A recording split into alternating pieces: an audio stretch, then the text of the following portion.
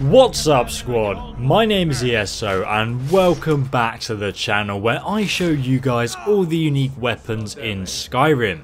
And in today's daily video guide I thought I'd tell you where you can get 5 very easy to find unique weapons in Skyrim. And you can get any of these at any level.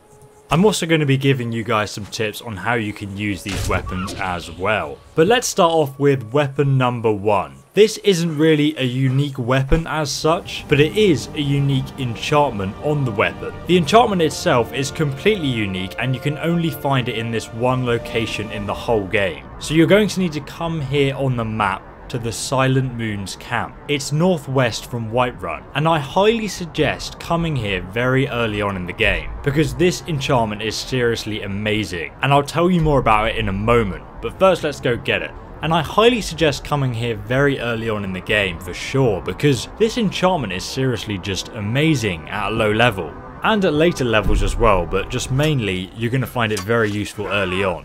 So when you arrive you will find quite a few bandits here. So we're just going to take them all out now. I've brought Vilkas along with me to help with them. Look at him, he's turned into a unicorn. What are you doing, Vilkas, you crazy bastard? I've actually recently installed a mod that adds more people, more bandits into the locations of Skyrim. Just kind of fills them out a little bit more. Like, I do like it, but at the same time, when I'm recording videos like this and I'm like, I just want to show you guys how to get X or Y weapon, kind of becomes a bit more of an inconvenience than anything. Get Rex up. There we go, Vilkas. That's what I'm talking about. That's why I brought you along, man. Look at this guy. He thinks he can come up to Vilkas with a two-handed sword. Oh, he's gone down again. Oh, I can't believe he actually got killed by this orc. What a savage. I do not think so, bro. Oh, just took a fireball to the face and didn't even take any damage there. What an absolute savage. Let's get out of the ebony bow here. Just absolute wreck these guys with like 400 damage bow shots. There we go. Now he's dead. So we're actually heading up to the top of this plinth, which is a rather interesting location in itself because it is the location of the secret Lunar Forge, which is technically an unmarked location in Skyrim, but you can kind of guess where it is, obviously. What is this person doing, man? Please, come on. There we go. Now we've cleared out all the riffraff. Person's literally got stapled to the ground. We can go up to the Lunar Forge and explore it. So if we come on inside here, we will find that there are some weapons that have already been created at the Lunar Forge that are already pre-enchanted. So here we go, Lunar Iron War Axe. There's also a Lunar Iron Sword there, but we can also read the notes on the Lunar Forge. Just kind of interesting, really. The Lunar Forge. I've managed to get the forge itself up and running, but again, I find nothing special about its workings. These weapons were clearly forged here, yet the secret of their enchantment remains elusive. All I've been able to discern so far is some connection between the weapon's power and the appearance of the moons. The weapons themselves are crafted. Of what seems to be like a normal metal, but while the moons are high above, they gain an additional ability. It seems that when the sun has gone down, the lunar weapons take a vampire-like ability, transferring a small amount of health from the victim to the user.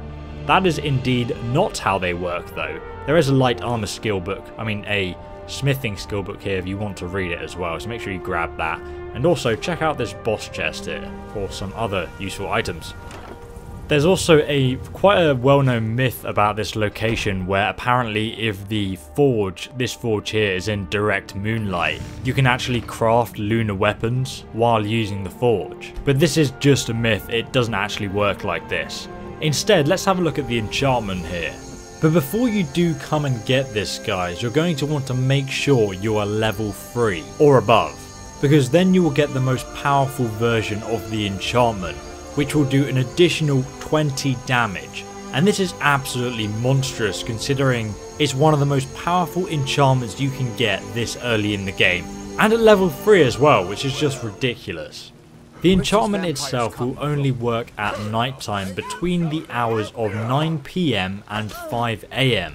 So pretty much when the moon is out. and then when you attack people during that time, they'll usually glow brightly as you strike them. The enchantment itself though is actually bugged. So as you can see, it sometimes won't work unless you have the unofficial patch mod installed. And you can download that now on console, so you can go ahead and fix it yourself guys.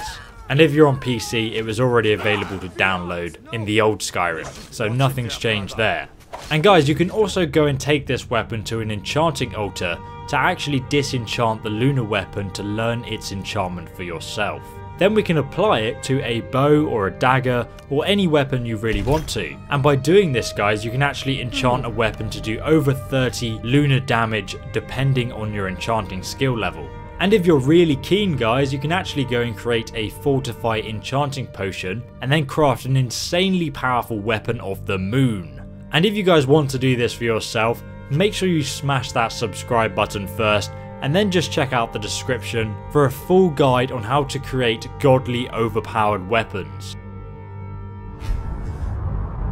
But the next unique item on this list can be found at Clear Spring Tarn. It's located just here on the map, northwest from the Rift, near the hot springs.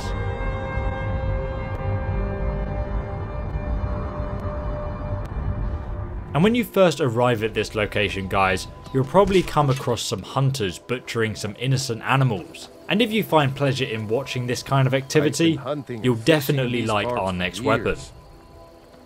Make sure you get the secret chest hidden underwater in this pond though. It's usually just a low level lock.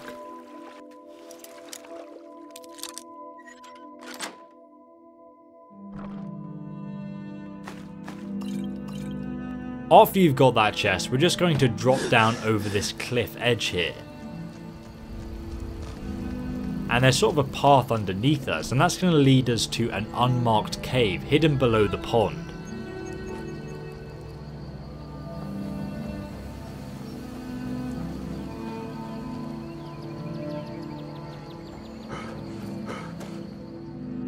Once inside, you can actually see the water from the pond above that's leaking through the cave ceiling. You will also find a troll, and if you are a low level, they can be quite tricky to fight. However, you don't actually need to kill him. You can just run in and then loot the bow of the hunt, which is found on this plinth at the very back of the cave. There's also a skill book to the left and a chest to loot on the right of you as well, so make sure you grab that guys.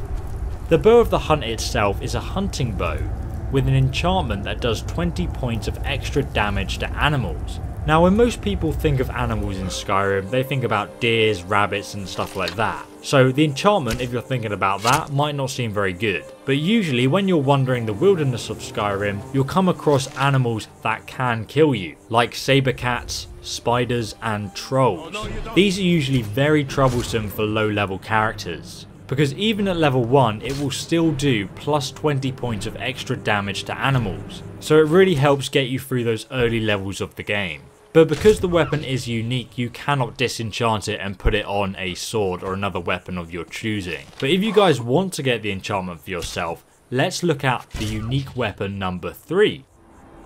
And for this one guys, we're going to need to go to the Halted Stream camp. And this one's just pretty much a simple bandit camp. Apart from the bandit chief, you probably won't have too much difficulty with anybody here. There's also a hidden chest just under this wooden construct, so make sure you loot that as well. I'm not actually showing you all the loot in each one of these locations guys, I'm just sort of pointing out a few of them so you can go and pick them up on your way. But make sure you have a proper look yourself if you don't want to miss any. And guys, also make sure that you loot all the enemies you defeat in this location, because one of them will be holding the unique weapon that we're looking for. It's called the Poacher's Axe. That's the end of that. He will usually be an orc located inside the actual mine itself. So once you go inside the mine, you can kill a guard that has the key for the gate to the entrance.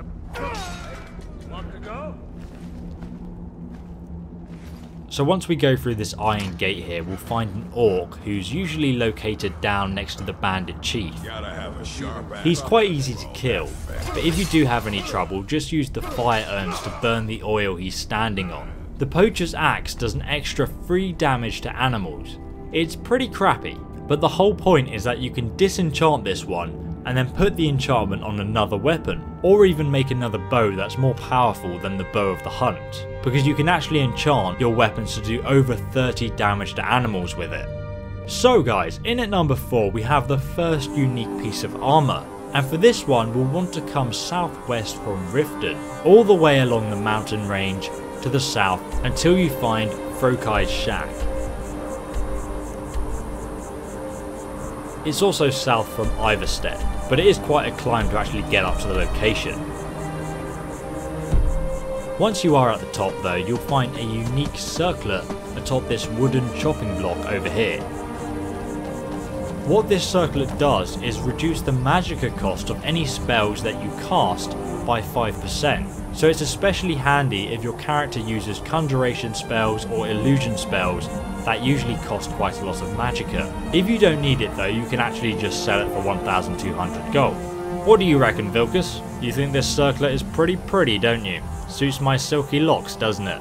Now, this circlet won't actually be here if you have the unofficial patch installed on your console or PC.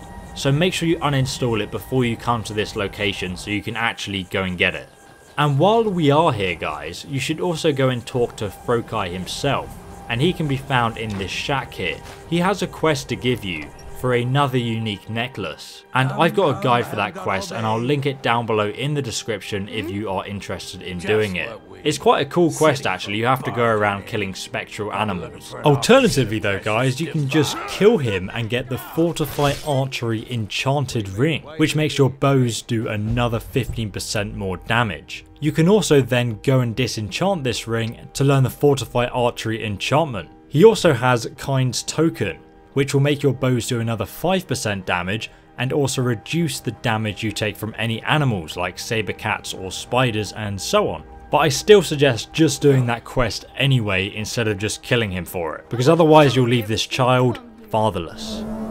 And now for the 6th and final unique weapon we're going to be getting. In this easy to find unique weapons list, we will want to head over to Journeyman's Nook, and that's located east from the College of Winterhold, just here on the map guys.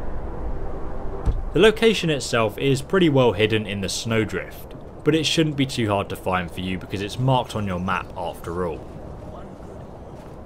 Now there's just one single bandit archer at this location, but we have Vilkas with us and he's going to absolutely wreck him. And if you're wondering guys, Vilkas is using the Giant's Club, a unique weapon that only followers can use. So if you want to get that for your follower, because it is very powerful, make sure you check out the link in the description below on how to do it.